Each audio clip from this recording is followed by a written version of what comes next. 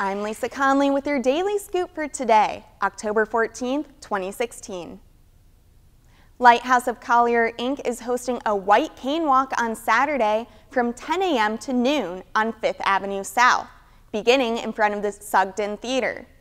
Lighthouse of Collier, Inc. is an organization dedicated to promoting the development, implementation, and ongoing evaluation of programs and services that enhance the quality of life for the blind and visually impaired. We'll have the details.